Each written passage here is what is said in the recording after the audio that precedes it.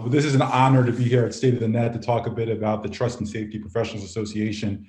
And anyone that is in this field definitely knows the last name Willner and the importance that they have towards trust and safety and really creating the rules of the road for many of our social media companies, other tech platforms as we enter into the 21st century and beyond. So it's really an honor to be here today. And I'm thinking, as mentioned, Tim mentioned, I'm at Facebook now. I'm a public policy director over trust and safety. And I've been at Facebook for almost 5 years, coming in 2016. And prior to 2016, I don't know much about quote unquote TNS, like they were close in the alphabet, ST, right? But I didn't know anything else about it. And at that point, Charlotte actually had a decade in the game, as the kids say. She had a decade under her belt. Has been doing this for a long time. So not new to this, but true to this when I was just a young lad in there. But Charlotte, it is great to see you. So ever so happy that we get to connect even in this weird environment at State of the Net. And I'm sure the joke has been made already, but I must do it. I don't know how the State of the Net is doing on the East Coast. It sounds like everything has been an outage, but I'll get my dad jokes out of the way early. But good to see you, Charlotte. How are you? I am suffering through so many dad jokes on my side too. We got these two parents at home. We got two kids at home. It's a great time to start an entirely new job, make a huge career change, which is what I chose to do. So thank you so much for welcoming me here, and thank you to all of you for inviting me. It's my life's delight to talk about trust and safety professionals, and I'm really hoping to be able to share a lot about that with you today. No, and I think it's really important for many of us to understand a bit more about trust and safety. And I somewhat jokingly said putting the TNS together, but thinking of this even from 5 years ago to now where it is today, the size of the industry, and that this is a really viable career for many people and the role that they play. And we have so many folks talking about all the issues du jour, whether that is regulations to govern speech online, all of the matters that really are important, top of mind for folks, that whether it's the Times or the Journal or online thinkers will go ad nauseum. But there are a group of people who are doing their best to, I think, really try to promote the principles of trust and safety. And to that letter, I want you to perhaps maybe just give us a little bit of a walk through your career. I know that you started at Facebook, but maybe others don't. A little bit about Facebook, what brought you from, not necessarily caused you to leave Facebook, but the opportunities you pursued after, and then Dish, yeah. That's actually what I'm here. It's all part of my gossip bag. And then, what really motivated you to take this role? Absolutely, yeah. So I graduated with an English degree, which I love to tell people because this is living proof of what you can in fact do with an English degree. I did begin my career at Facebook. At the time, I started in customer support. It was, as it was then known, CS, now known as computer science, very different. And I started off originally just doing like manual password resets. So this was like the days before security questions. And then even when we had security questions, there was no automated way to reclaim your password, which I think most of us take for granted now. You click a link and it sends you a secure link and it's fine. No. So we were the team who was sitting there having to type out to people, okay, what is your favorite pizza topping? And then waiting for them to respond. And then they would inevitably get it wrong because it turns out people's toppings, the favorite changes all the time. So, cheese and pepperoni, maybe it's mushrooms the next day and you lost your Facebook account forever. So fortunately, many changes have happened since those days. When I was there, I started with our international support team. I ran our first international support team at Facebook because I spoke some French. And that was sort of how we did it back then. So fortunately, also moved beyond those days. I did that for a few years and then switched over into safety, as it was then known at the time. I was the first safety manager on the operations side at Facebook. And in those days, that was any sort of real world or imminent harm, which of course now has a vast galaxy of people working on it at Facebook. I was just on the careers site the other day looking at all the varieties of things. And it's incredible just how much it has grown. When I left Facebook in 2013, I had a team of 40, and we had maybe about 100 outsourcing partners. And that was it. I could know everybody who worked on trust and safety issues at Facebook. And clearly that is no longer the case. But that sort of illustrates the necessity of an organization like the Trust and Safety Professional Association. I went on to Pinterest in 2013 and founded their safety team, their trust and safety team on the operations side. And one of the things I noticed immediately was how much work I was having to redo and how many wheels I was having to reinvent just starting at a new company. And it wasn't some backwater company, it was Pinterest, right? Yeah, it's good people over there. But so much of that sort of institutional knowledge that we built up at a place like Facebook, you had to start completely over someplace else. And that's another thing that I've been thinking about a lot as I've watched more and more people come into the space. A lot of people have to learn these trust and safety lessons the hard way. And it doesn't actually have to be so hard. There are ways we could make that easier for the practitioners. And so one of the reasons I really chose to do a career change in a pandemic, which is a very normal thing to do. Yeah, it's bold. You are bold, on the cutting edge. So yeah, I like to be on the cutting edge. But one of the reasons is that, of course, the work of trust and safety, I think is in the public eye more than ever now. And those practitioners are in the public eye more than ever now. But those practitioners are a lot of regular people who do a lot of really hard work, have a lot of really good insight. And there's just not a lot of connective tissue right now in that whole body between the sorts of people who do that work, all the different types of work that get performed in that space, and people outside the industry, like the ones I think I am probably talking to right now on the other side of this Zoom. And there's so much potential there. And that's why I want to work on this. No, that's wonderful. And maybe just to kind of tease that out, because I think you're absolutely correct that there are so many people that are, being introduced to trust and safety, maybe over the last, 3 or 4 years. It's become a bit more commonplace to kind of know these terms, or at least how some of the companies are using them to operate in, whether it's create policies and enforce policies. But if you can maybe describe a bit about the roles of that people, trust and safety professional will hold, because there are many roles that they can. Absolutely. Yes. I think a lot of people, in fact, one of the questions we got when we were getting set up was, well, why aren't you the Content Moderators Professional Association? And it's because, well, content moderation is a big part of what we do, but that's not the only thing that happens in the trust and safety universe. So for us, we define trust and safety professionals, anyone who is developing or enforcing policies that define acceptable behavior online. So yes, that is, the content moderators that you might think of, but that's also policy writers. That's also, one-to-one reviewers. That's risk analysis professionals. That's some legal and compliance work. That can be some product work, some engineering work. So it goes pretty far beyond, this I think more antiquated notion of like a person in front of a computer saying yes or no. Though again, that is actually a huge part of what the space does as well. I appreciate that. And I want to kind of dive in perhaps to a few questions about the size and scope. And that's something that's, kind of really came over me, recognizing the scope and size of just online communication in general, and the billions of people that can interact on the various platforms. Mm-hmm. And then to think about the size and scope of what the Trust and Safety Professionals Association can be, and the folks who work in this space. But maybe just before we get there, you mentioned a variety of jobs.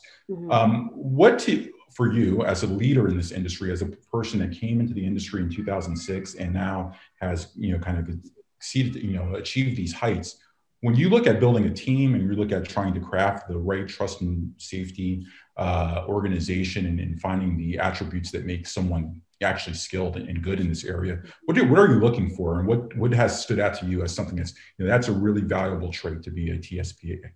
Absolutely.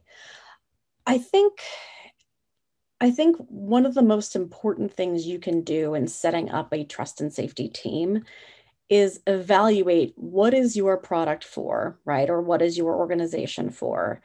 And really do a good think about who are the voices that then need to be in that room in order to make this a success. Understanding that if it is a success, you're going to grow, and you're going to grow in ways that you maybe don't anticipate, but you then have to adapt to. So when I'm looking at who's really successful in this field, it is people who are adaptable, right? Who are able to come in and not really necessarily know what they're getting themselves into that day, but know they're down for the challenge. It's people who are resilient, right? Who are really able to grapple with difficult things and maintain balance with that in their lives, with their families, with their personal relationships. And it's people who are able to bring a different perspective to the table than the rest of the group. And I'd say that in particular is something that's very important to consider because of the growth potential that your product has. You know, when I was first at Facebook, I'll never forget the day we started seeing pornography on Facebook. Can you imagine? Just a little, and specifically it was coming from this exotic international location, Ontario. We'd never seen something like this before, way back in those days. This was yes. And we had to, you know, we looked around the room and I tried to figure out, okay, well, what do we do with this kind of content? And of course, that was extremely vanilla, as they say, compared to what came later. But, you know, as we were grappling with new and different challenges, we realized Facebook was designed, as an example, Facebook was designed to connect the world, but we didn't actually know, as like a bunch of 20-something white college kids out of like a lot of fancy schools, we didn't know what the world needed. We didn't feel particularly qualified to be able to say, yes, here is how people should behave. And so, you know, we did our best in that time with sort of the principles that we could read about, the research that was available, which, as you may remember, in 2007 was none or very little. But at the end of the day, you know, we only really felt like we found our sea legs once we were actually able to hire people who came from other places, who had different upbringings, who were able to really explain this is the impact of a decision like this and how you can expect it to play out on your platform. And that's where I think, again, the role of the trust and safety professional, our job in a lot of these companies or in a lot of these organizations is explaining that impact to people. Say, okay, if we decide to do the following, here's what's probably going to happen, right? Here's what's going to happen within the ecosystem of the product. Here's what's going to happen in terms of real world harm or real world impact. Here's what's going to happen to the people who are actually engaged in the work. And that's a lot of what we are trying to focus on as an organization. No, that's well said, that risk analysis, and maybe the way that you framed it, I love that we don't necessarily have to kind of reinvent the wheel each time. That there are organizations that have stood up and they've become much more mature since the early days, and there are lessons learned. Again, not to say that one organization has figured it out completely, but learning from those that have already experienced some, I think, is really important. And I really do appreciate your words about both diversity in cultures and perspectives, race, gender, ability, down the line, and thinking of the impacts that it has on the community. Because the way that and I know that you've described it this way in the past too, is that in many ways, trust and safety professionals, they serve as, advocates for the communities that the platforms seek to reach. And that is one that, whether it's from a safety perspective or a trust perspective, things that we need to do to make sure that the policies make sense, to make sure that people's experience online are right. Question, I do want to tease this out a bit. So because you've had such a, a unique perspective on these things, thinking through, I'm at now mature Facebook, if we are mature in that sense of, have been around much longer than some of the startups. What do you think kind of are the challenges for a startup entering in this space? And perhaps what do you, and you've hinted at this, but other things that you would love to achieve through the TSPA to ensure that new entrants into the community are supported well? Yeah. As you mentioned, I just joined. This is like day 33 for me, I think, but I'm in there like just saying what we're all about. So sounds like you have three. I gave you a month, so I know. So like here we are. Yeah. So here's what I believe we are going to be working on, and have everybody give us some feedback. So the main focuses we are going to have as an organization, and we have already, are connecting and convening our community. And that is a vast community. Right now we have a certain set of founding corporate supporters, and we will be expanding that. But we also need to figure out, okay, how are we actually being inclusive of the over 100,000 content moderators alone around the world? And that's a big job. But we do want to be active in connecting all professionals in that way. We need to be providing resources for navigating the challenges that are somewhat unique to our profession. An example of this is with wellness and resilience programs, especially in the early days of trust and safety. The only people we could really get to come in and talk to us about this sort of work were vicarious trauma counselors who had done counseling for EMTs and ambulance workers, because it was like, well, that's kind of like, and it's like, well, that's not really what we do, but there are parallels, right? So figuring out, okay, like what resources are available and appropriate for folks who really do this job. And then fostering career growth, which, as you mentioned, I really want to have a focus on building pipelines into the profession and up through the ladders of the profession, and diversifying the voices at the table. I think to your sort of original question of sort of what is it like for startups in this space, this is a question I think is so important for this audience in particular, because there is a lot of difference between the Facebooks and the Googles and all these larger platforms and the startups, and not just in terms of size or funding or any of these, but in terms of like how much one can actually do and what expectations we can reasonably have of them. And an example of this, let me pick on a Silicon Valley darling who I know some people there and they're doing a great job. Let's talk about Clubhouse, right? So Clubhouse, think, if you will, if you're not familiar, Clubhouse is an audio chat platform, essentially. And I'm going to get it wrong. Someone from Clubhouse is going to be watching this like, oh, but it's an audio chat platform where you can go in and kind of have chat rooms. And there's a few speakers, like, you and I talking, panelists. And then there's a bunch of people listening in, and people can come and listen in at will and leave and create their own private rooms. And now picture any of you in the audience if you had to manage abuse on this platform. Right? Okay, it's real time. It's all audio, so you can't be running any kind of visual signifiers, anything like that. Okay, how are you going to do it? Are you going to have a spy in every private room? Are you going to how are you going to do it? And that's a startup. It's a new type of technology. It's really popular. People love this thing, right? It's got a lot of good things going for it. Yeah. I was a skeptic. I joined. I was like, oh no, I love it. But okay, so it's happening, right? How do we help platforms like that who are now going to grapple with like, okay, we're popular, we better figure it out, right? How do we as an industry, how do we as professionals, and how do sort of you as the public do that?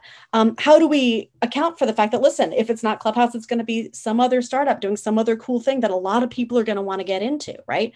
Okay, how do we, make rules about that? How do we actually ensure that people are having a safe experience, understanding that it's going to be like two dudes in a room? It's not going to be the Facebook trust and safety team of hundreds of people all around the world. And the scale is just so different. Yeah, no, that's really, I think, spot on. And I hadn't thought of Clubhouse in those terms, but yeah, the challenges that they are facing now, you're absolutely correct, are perhaps not completely novel, but they are daunting. In many ways. And as I said many times, 35,000 people now at Facebook focus on safety and security, and we are big. Awesome! I love to hear it. Yes, we are huge. So maybe we have a few new partners there. I did want to that end, and maybe a little bit of a segue here. We talked a lot about the actual individuals here, and we talked about what the organization could do, but I haven't heard perhaps it voiced how the organization actually came about, right? I think we all know Eric down in Santa Clara and his grade, who was on the previous panel here, but I'd love to hear a little bit more about how the organization came about, and perhaps maybe as a segue to how you work with the other organization that was recently founded, the Trust and Safety Foundation. Yeah. So yes, Eric was key to this process. Eric, a couple of years ago, decided to host an event called Content Moderation at Scale. And there have been a few COMO conferences, as they're now called. And the first one, many practitioners went to, and we were all like, wow, this is great. Somebody should like do more of these. Yeah, and then, a year goes by and we all went to the second one and we're like, hey, remember how great this was? We should do this again. But there wasn't like a particular, like, in CPR, they teach you like, okay, you do this and you point to someone and say, you're responsible for calling the ambulance. There was no pointing until Eric and Adeline Tsai and Clara Tsao came together and said, you know what? We could be the people. We could do this. And so they did the tremendous work of putting together a proposal for an organization, figuring out what are the contours of this, what are the limits, how would we fund it. They did the roadshow and went around to a bunch of companies who are now our founding corporate supporters. This was all in a pre-COVID world. And so at the time, I actually was on the receiving end of the pitch when I was at Pinterest and looked at my boss. We thought, yeah, this seems pretty good. Yeah, we should do this. And I think the idea was like, oh, we're going to have a lot of in-person events and we're going to like be able to connect with each other and really build those relationships. And that is still going to be a critical part of what we do. But I think what the pandemic has really underlined for us is, one, we need to be able to do these things via Zoom for health and safety reasons. But there's also an accessibility question that is actually very neatly solved, or solved much more neatly, by making more of this virtual, by figuring this out online. Because, as you mentioned earlier, you've got 35,000 people at Facebook alone. Are they all in Menlo Park? They are not, right? So figuring out how do we get more people together. So that's sort of how we got started. The Trust and Safety Foundation is our sibling organization. I'm executive director of both. So I'm kind of like, I'm my own twin. I actually have a twin. I should not insult her by saying I'm my own twin. That's twin erasure. She's wonderful. Oh, I wish I would have. I don't think I knew that. I wish I would have known earlier, because that would have spawned us down a different path. Oh, well, she's fraternal and she's a school librarian. She's everything I wanted to be when I grew up, but here I am instead. So with the Trust and Safety Foundation, the Trust and Safety Foundation is meant to sort of focus on improving society's understanding of trust and safety work. Like, what does this work actually mean? As an example of that, like, we are already publishing these case studies done by the Copia Institute, which is, they're just like, okay, here's a problem that a platform had to solve. Here are the factors they had to consider. What did they do? And that seems so straightforward. And there are like hundreds of thousands of these waiting in the wings, but they're excellent for, if you are a legislator or you are a professor and you're having to kind of run through some of the real nitty gritty. Okay, here's a window in. Here's, a set of hard decisions. How would you evaluate this? So that's, or if you're interviewing for a role, that I would have loved this 5 years ago. Right? Yeah. If you're an interviewer, you're trying to get a job. These are great practice. You joke, but actually that is probably how we're going to use them. So, we're doing things like that. We want to be in the role of like connecting practitioners and researchers. When the pandemic started, we had all these questions as professionals about what is going to be the impact of remote work on these workers, because they're already doing this very difficult job. A lot of them are viewing very graphic content. Now we're sending them home to view graphic content. What's that about? And we, as professionals in the space, had a suspicion that there's probably research out there in the world about the impact of graphic work, the impact of remote work. Like, there's probably stuff we could learn, but we didn't know where to start or who to talk to or how to access that. And we want the Trust and Safety Foundation to be a connector there, right? To be aware of what kinds of studies are out there in the space and how can we make sure that that information is actually getting to practitioners, and researchers who are doing studies actually have access to those practitioners as well, right? They know who to ask for surveys, who to ask for studies, that kind of stuff. We're planning on amplifying research that's already available or already underway.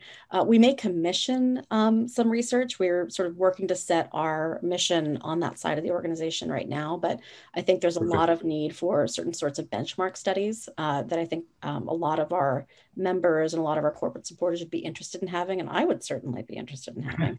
And probably all of you would be interested in having, to have some real data behind the assumptions we all make about this work.